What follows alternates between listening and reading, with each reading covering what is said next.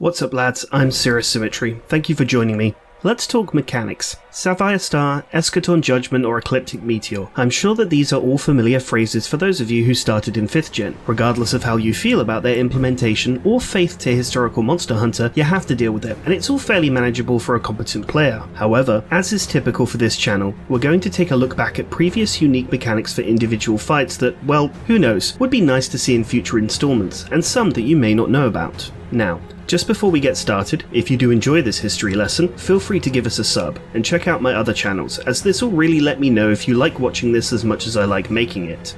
Down to business then. Note that we will not be incorporating basic ideas, such as charge states, second rage modes, items, and so on. We're looking for the good stuff here, stuff that really stands out, and yes, there's going to be an awful lot of Frontier. Here we go. We'll start with the 3rd generation, the lovely Kurupeko, a bird wyvern modelled after a songbird and a trumpet.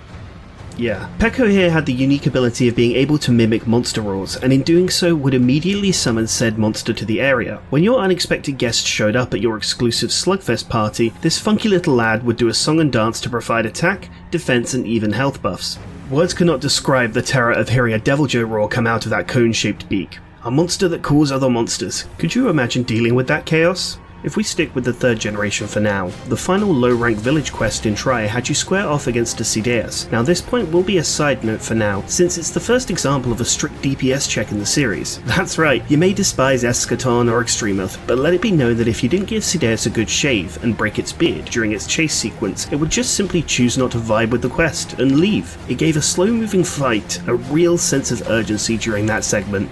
Next up is a concept that spans 2 iterations, paired monsters. The introduction of Seltas and Seltas Queen as a pair that can team up was one hell of a great idea, but did you know that team monsters also existed in Frontier? Nono and Camu Orogaron were a pair of wolves that attacked in tandem, as well as the magnetic pair of Lolo and Rey Gogarth. Similarly, Aragonos and Gorgonos were relatives of Lavazioth that went as far as to revive the other from death while combining their attacks in unique animations. Now we may have Rathlos and Rathian, however I believe that the concept of a monster pair in the main series has been criminally underused, and I'd love to see it return. If we continue on with the Frontier theme now, we arrive at a concept I call counterpoints. In Frontier, certain attacks from certain monsters allowed you to negate damage and simply cruise through, just by attacking your enemy in the middle of the animation. If you pulled this off, however, you were rewarded with a large flash, decent damage, and in some cases, a pretty good knockdown. Some examples include Gogomor and Seregios. However, Zenith Hujikiki took this a step further and gave the player essentially a quick-time event. A red circle would appear on your HUD, and once it closed in on the center of your screen, timing a block would reflect Huji's needle attack back at it, causing a fairly decent KO. If you missed, well, that's death, but it was a quick way to gain the upper hand, and whilst we've seen something like this with Deviljho, I would love to see more. Now for one of my favourites. This last example will be a Final Frontier one, and it could almost be considered to be a status of its own. Several monsters were able to decrease your weapon's sharpness by massive amounts just from attacking. The reduction was huge, sometimes dropping you down through 2 entire levels, meaning that one lapse in concentration could take you from sky blue all the way down to white. The monsters that wielded this effect were Stygian, Dorakyros,